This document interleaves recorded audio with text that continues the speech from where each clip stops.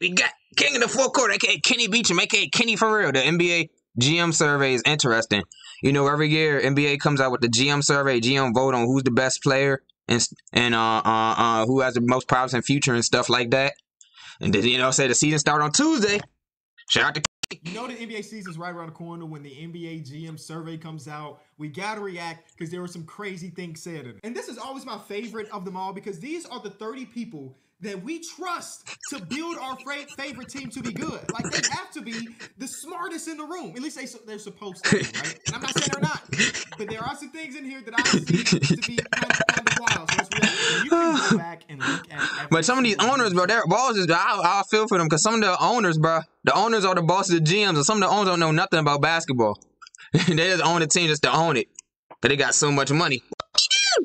Survey from all the way in 2002, which is crazy. So shout out to John Schumann, who's been giving it his all this whole time. Shout out to him, man. This is always really fun. And the NBA saying that these are the 6 faces of basketball? No, they're not. All right, so the first one is probably the easiest one. Which team will win the finals? Majority of people, 83%. 83%? Dang! They don't even believe in their own team. They don't believe in their own team. Who's going to win the finals? Who's going to win the 2025 NBA Finals? Oh, you're the Celtics, bro. You're the Thunder. What the hell? Well, can you vote for your own team? I guess the GMs couldn't vote for their own team. Or could they? If they could, that's crazy. Y'all crazy. Y'all just gave up before the season even started.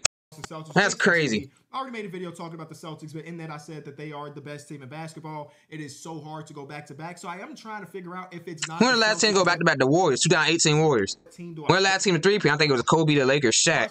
And I might be going OKC as well. And a lot of that has to do with them finally having some more playoff wounds, right? We've seen Shea in the playoffs as the number one guy a few different times now. J-Dub's first playoff appearance, Chet's first playoff appearance, and now they get one of the best winners in basketball as far as his individual impact, and Alex Caruso, Isaiah Hartenstein being on the team. Like, this is a super well-constructed roster. Super team! At the top of it. Like, you have pretty much all of the recipe with a good coach, good defense, top 5 player. There's no real holes as of right now other than the rebounding. We've yet really to see it. If you compare the Celtics and the Thunder, bro, they got a superstar. They got a tall white dude that can shoot. They got a dude named Jalen. They got all them defensive players. They got all them. Kind of closes that. It could be Boston and Oklahoma City, but hopefully it's not. We don't want that. Probably my Stephen A. Smith don't even want that. He don't want to go no Boston or Oklahoma City. Number 2 team as well. The Boston Celtics get 3% of the vote, which equates to a single vote. So shout out to him. Who's gonna win the MVP? I think SGA. I also agree with. No. That's what I think about it. Ja. Where's Ja? Where's Ant? Is Ant on the list? Where's Ant? Oh, he also received votes. But still, he should be higher up. And Spidey. Where's Spidey at? He got that max. You know he gonna take his game to the next level. MVP. I ain't paused the video. This is something I also agree with because this is what I think about it.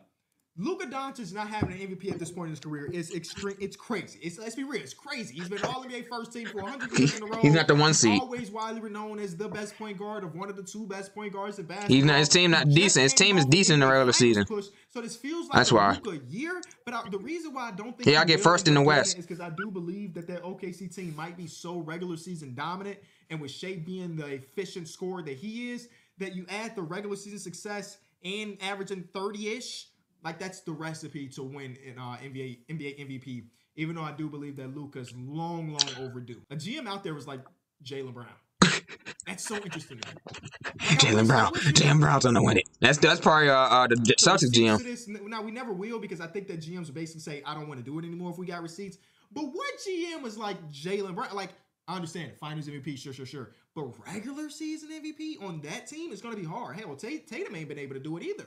It's going to be hard with all that talent to get a regular season MVP. And then at least one person said the same thing about Anthony Edwards. That should be higher. Next, if you're starting a franchise and you could sign anybody, who would it be? I knew this was going to happen. It was going to be Victor. Of course. He is the unicorn. I'm sorry, he is the alien.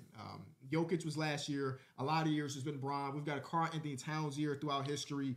Wemby feels like the best bet as far as like the overall upside. He could potentially this year be like a top 10 player. But you also do get like Shays, the Jokic's, the Lukas also getting the vote. Which player forces opposing coaches to make the most adjustments? Luka! Taking this one.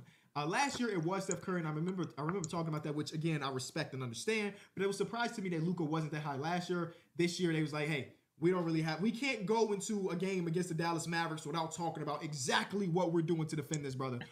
So he is number 1, and Steph Curry is still number 2. He just drops 10%. It ain't that big of a deal. This is what things get kind of interesting to me. Breakout player, J-Dub. Evan Mobley makes sense after the playoffs. How can we say Ja Morant is about to have a breakout? This is crazy. This is crazy. Ain't second team All-NBA. 2-time All-Star. Come on now. Been to the second round of playoffs. Talking about breakout. See, what's up? You mean comeback? You mean comeback? Not a breakout. He already had a breakout season. Comeback. Comeback. There's a difference. Come on, GMs. Y'all know better. Said Ja Morant breakout. He's been All-NBA already. Yeah. He's literally been All-NBA. We talk about him breaking out. He was number 7 in MVP his last real healthy season. Breakout. Again, he didn't play last year really. So I guess that plays a part in it, but it wouldn't even be a breakout. If Ja Morant was the exact same player as he was 2 years ago or slightly better than that, that's not a breakout to me. That's so wild that some GMs is like, yeah, it's Ja Morant. He literally has won most improved player already, y'all. Even though he probably shouldn't. I ain't going to be honest. I'm going to be honest with you. He probably shouldn't have won it. It should have went to his teammate Desmond Bain, but that's just a crazy one for me. I think Paolo's not a crazy guess or a crazy vote in, but he's coming off an all-star year, so a breakout for him would mean that he's in conversations for MVP. Team player in basketball. Yep. I guess that's not out of the realm of possibility, but in my mind, when I think about breakouts, I think about the dudes that have not made an all-star appearance just yet or haven't been the #1 option on a playoff team or something like that. I really like the Brandon Miller pick. Y'all saw the video. I am really invested in the Charlotte Hornets for better or for worse this season. So the Brandon Miller pick makes sense. You got the Hornets this season? Next, we get best point guard in basketball. These things. Oh, they got a new coach. See what he cooking up. Probably about a whole bunch of nothing. I can agree that Luka Doncic is the best point guard in basketball. I think they got these top 4 pretty right.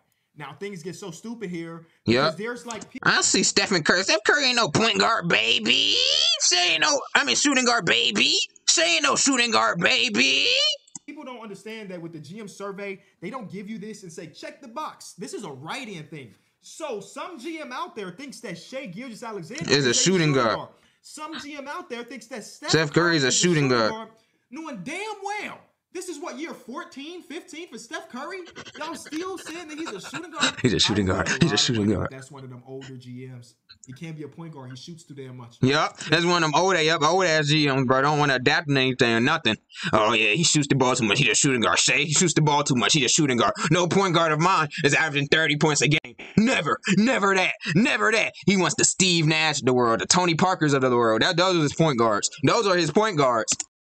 It's got to be one of the old heads, bro. None of the new GMs are saying that he's a shooting guard. And even Luka Doncic being the shooting guard makes sense at least a little bit because Kyrie Irving is on the team and he's traditionally a point guard. So I guess I'll give a pass to the 7% of people that say Luka. But these two dudes, I don't see an argument for either of these two dudes to be a shooting guard. Unless you're saying Josh Giddey was the one last year. No thank you. Small forward gets even crazier. Small forward. How does Luka get small forward? Luka has got votes in point guards. I probably looked at his height and said, "Oh, he's 6'8". He a small forward. He's 6'8", 6'7". He a small forward. Even though he played point guard, he a small forward. It's small forward. It's kind of like the Ben Simmons situation. Yeah, he plays point guard, but he's 6'10", so he a power forward. Somehow he's a better small forward. Old GMs. What are we doing? Jason Tatum being there makes sense to me. But I also think that position is just a bit weird because I would classify Tatum as a 4-man nowadays. You think about their normal starting lineup where it is Holiday and White as the guards, Jaylen Brown and Tatum. Again, it's interchangeable. Positions don't really exist, but I kind of look at Tatum more as a 4. Same thing with Kevin Durant and LeBron in my mind. They've transitioned to the point where they're 4s. When you think about the starting lineup for the Phoenix Suns, it's going to be Tyus Jones, Devin Booker, Bradley Beal, KD, and Nurk. He playing Bradley Beal, a small forward. Or even LeBron James. I mean, you can maybe argue that Rui Hachimura is the 4, but for the most part, I see these dudes as 4-men myself.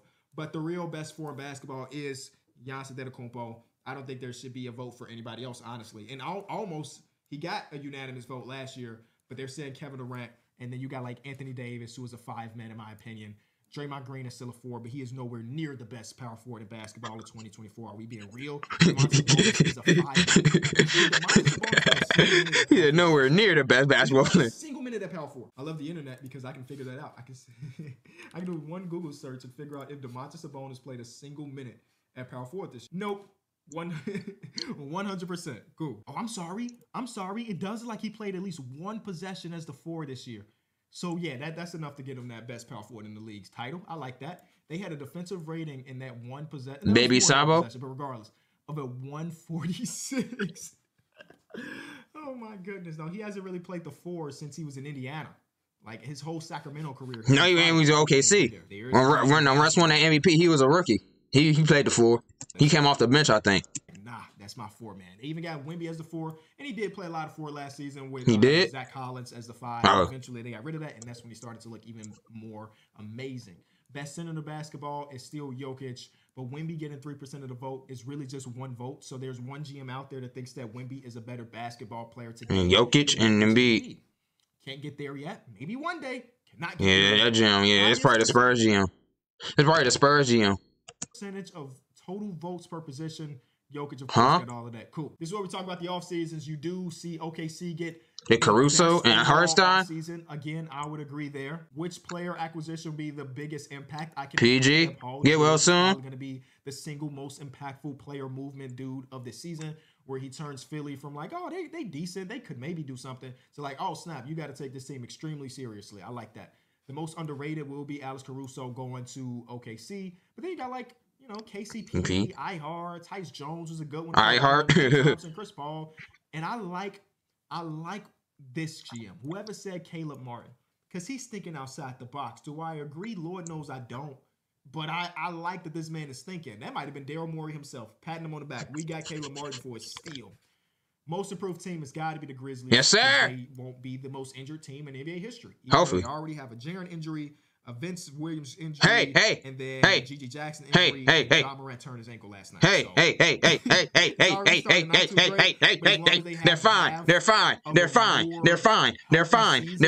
Okay. All right. And also, opening night. I think they play the Jazz on opening night. They'll be ready to go. Trust and believe that. Philly was a Jaren and Ja, Gigi. I think he's out for like 2 more months. Get well soon. Last year. And Vince Williams, I think he's out probably about like 6 more weeks. Get well soon. They were 31-8 when Joel Embiid played. So assuming that Joel Embiid is healthy, they should jump up the standards quite a bit. The most surprising move undoubtedly has to be Karl-Anthony Towns to New York, because that literally came out of nowhere. Like for sure. To Philly, we were kind of writing that. We already knew that. He's probably going to lead the Clippers, who has cap space. The 76ers do. He's going to the 76ers. DeMar DeRozan to Sacramento was kind of murmured a little bit. Nah, it was a surprise to me. It was a surprise. It should be second place. DeMar DeRozan to Sacramento should be second place. The Cat to the Knicks. Or some people actually expect the Cat to go to and get traded to the Knicks. Everyone's talking about, oh, they can't keep Karl-Anthony Towns because he makes too much money. And the salary cap, you got to trade him. You know what I'm saying? You can't trade Gobert because no one won his contract. You can't trade Gobert. No one won his contract. You got to trade Cat. You ain't trading Ant. You the star player. You the franchise. He's the president in the future.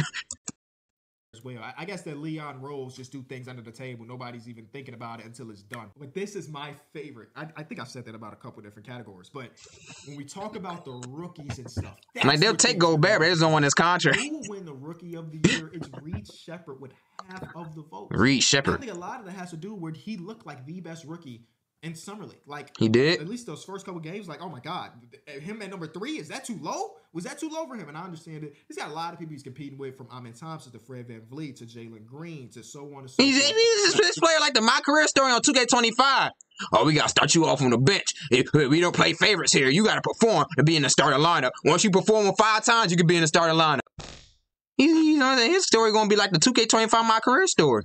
I do believe because he is so good right now, he's going to make his way into that rotation. When you're that talented with that type of coach that wants to win every single game, no matter how young you are. Zach Eddy's going to win Rookie of the Year. I'm not mad at Zach. All you got to do is stand in front of the room, bro. You're 7'5", 302 pounds. Come on. Out of all of the rookies in this class, he's the one that will have some of the most opportunity, at least early on, because it seems like they're going to start him in Memphis. I also think that Alex Sarr is going to get a lot of opportunities, but he only received the vote. But as you see, the first overall pick, Zachary Richardson got 0 votes as the Rookie of the Year, which I thought was interesting. Last year, they thought Wemby was 50%. They were 50% of the league that was like, do we believe in him? You should have. Best rookie in 5 years, Reed Shepard with 43% of the vote. Stephon Castle with 7%. See what happens when you can shoot the ball, kids? Zachary. GMs love you. Atlanta. Bub Carrington gets all because of Steph Curry. Alex Sarr. Miles Muzelis. Whoop, whoop, whoop, whoop. Donovan Clingan, Ron Holland. And then Dalton Connect got at least a vote. Now, this is always my favorite part because now that we can go back the neck dude. Let's see how often these GMs are right. And I'm only going surface level. I know they're going to be like second round picks. Like nobody was thinking about Jokic in his draft class. You feel me? But like for the most part, 5 years from now, about 70% of people said Zion. Him and Ja Morant were the top two. That feels about right. Unless I'm really forgetting somebody in this class. I don't know. We'll move on to the next one. This is where they got it wrong. Luka only had 17% of the vote, while DeAndre Ayton had 27% of the vote. And now of all of these dudes, I mean, Marvin Bagley and Kevin Knox both got votes, and they are out the league. Almost out of the league. No disrespect. Oh, man. Out the league. Oh, he's in Orlando. Then the year before that, 24% of GM said Josh Jackson. He thought Lonzo Ball was going to win it. Dang. It's not an amazing track record, but you do see 21% of people saying, yeah, Tatum is probably going to be that dude. I like that. Year before that, Ben Simmons, 70% of the vote. He ain't played this year, though. Well, he's right. He's right. 3.3. Never mind. They were wrong. 3%, but this is. They thought Chris Dunn was on. Who won rookie of the year? Brockton. He was in the second round. Weird because Joel Embiid, this was his rookie season, but he was drafted the year before that. DeJounte Murray was a steal, yep. And that's what it was looking like until all of the injuries and all the other stuff. Now we get to Karl Towns. They loved him. They love him. You know, these GMs loved Karl Towns 5 years ago. Who would you want to build a franchise around? Karl Towns. Karl Towns. Karl Towns. Karl Anthony Towns. I should go back and look at the biggest steals of the draft. He getting traded to the Knicks. Not bad, bro, because now Nickeil Alexander-Walker's a really good role player. They were on top of that. Now, he ain't the star that maybe 33% of GMs thought, but he's a really quality player. 32% thought he was going to be a star? He ain't the star. At number 17? That maybe 33% of GMs thought, but he's a really quality player. Not a star. That's a steal. Somebody said Nicholas Claxton. That's a good get, man. The year before that, 27% of people said Shea was the biggest steal. You got give okay, G. Some G's know what they talking about. Okay. For these dudes that said that, because that's right. And even at the third overall pick, people were like, Luka's too low. Luka's too low. Somebody said the biggest steal of the draft was DeAndre Ayton. He went 1. He went the earliest a single person can't go. It's insane. He said he's a steal. He went number 1 overall. What you mean he's a steal? What was wrong with these GMs? I said Dennis Smith Jr. Some of these GMs be crazy, bro. Whoever this 7% is, I said Donovan Mitchell. Congratulations, you got yourself one. We also see OG Anunoby at 23. You were right there. Jason Tatum at 3, even though it is 3. That's not really wrong. DeJounte Murray at 29. Yep, you got that right. You got Henry Ellison. Oh, none of these dudes are in the league anymore. Yep. Chris Dunn and DeJounte. Tough. Somebody said Pascal at 27. Whoa, that's crazy. And Zuba, they got Zoo. That's a good GM right there. Anyway, this year they said Justice Winslow, Bobby Portis, who is a good one. Out the league, Emmanuel Mudiay. Jabari Parker, who'll be the best in 5 years. Joel Embiid did get 21% of the vote. Somebody said Doug McDermott. I wish. I wish. I remember him. Rodney Hood, Zach LaVine at 13 is not bad. So I mean, I could sit here all day. The best rookie in 5 years of this class, they said it was going to be Victor Oladipo. When he coming back? Honestly, bro, I'm in team at Desano. Was for injuries, it probably would have been VO. Oh my God! Some GM said Giannis. Who is this guy? Who's the guy that thought that Giannis was going to be best in 5 years? Because obviously he's from the future. That dude was 130 pounds soaking wet coming out of Greece. Couldn't even dribble. And one GM was like, that's the guy that's going to be the best. That's the guy. Are you crazy? That's the guy. It's like, I'm here doing it's crazy. I had a story back in 2018, bro. I was in 10th grade. And me and my friend were talking about football. I said, wait till you see Patrick Mahomes play. It was back when he was a backup to Alex Smith. And I said, wait till you see Patrick Mahomes play. And my friend was like, who? I don't know who that is. I knew all along. I saw his combine workout.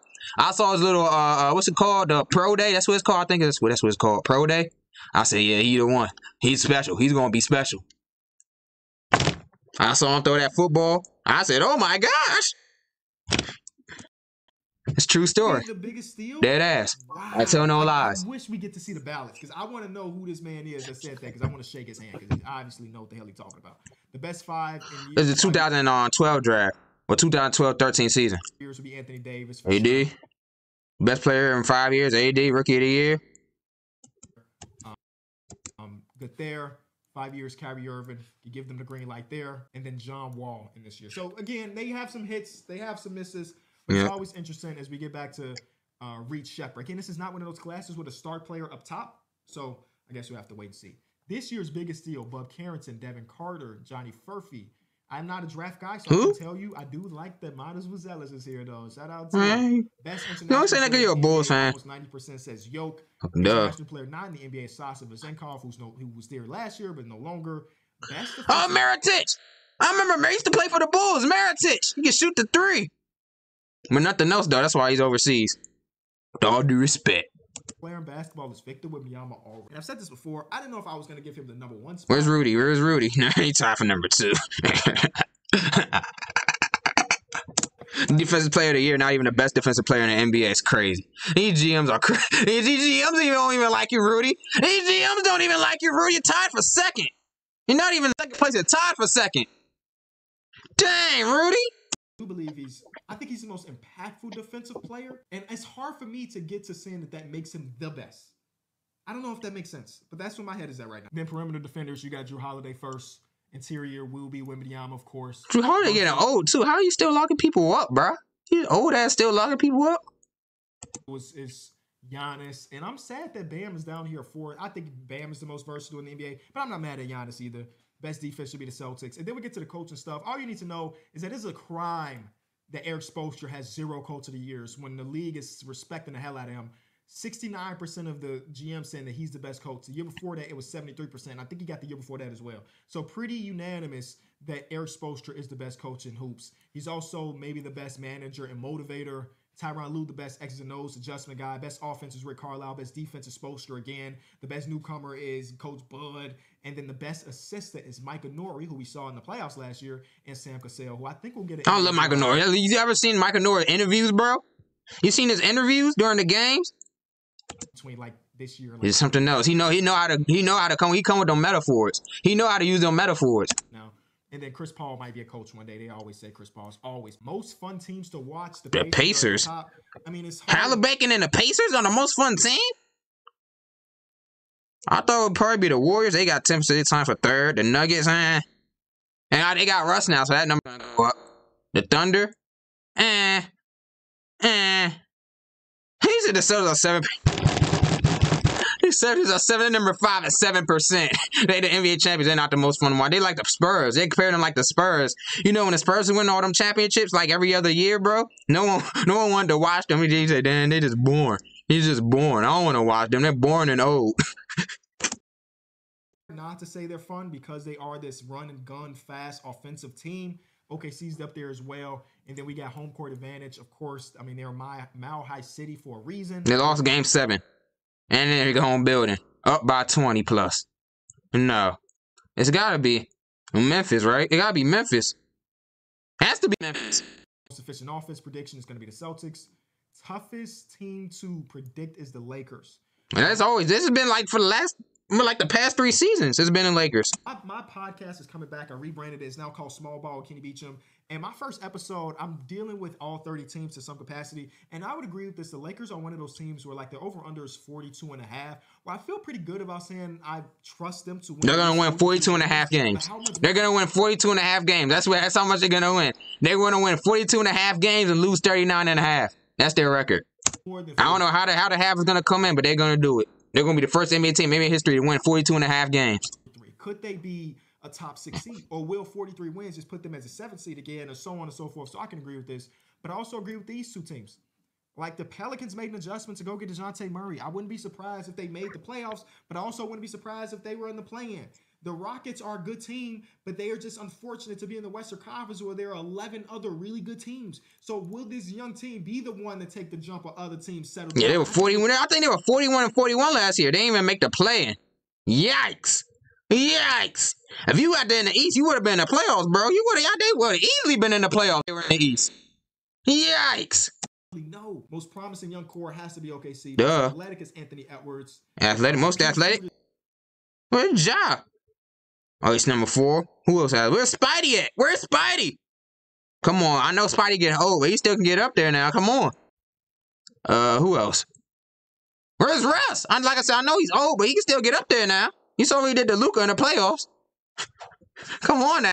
It's going to be Steph Curry as always. Duh. The fastest player is De'Aaron Fox. Second year running. Steph Curry's the best. Steph Curry.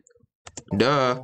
Him and Klay Thompson. It's kind of interesting that it's not unanimous, but some of these dudes they mentioned, Desmond Bane is really good there too. Mikal Bridges can be really good. Mikal Bridges moves without the ball. CJ McCollum moves without the ball. There as well. So I guess I'm not too mad at it, but he's Steph Curry. I feel like every shooting competition, anything to do with shooting, my vote is Steph Curry. Best passer, Yoke. Okay. Best leader is Steph Curry as well. Best leader? Oh, LeBron's tied for second.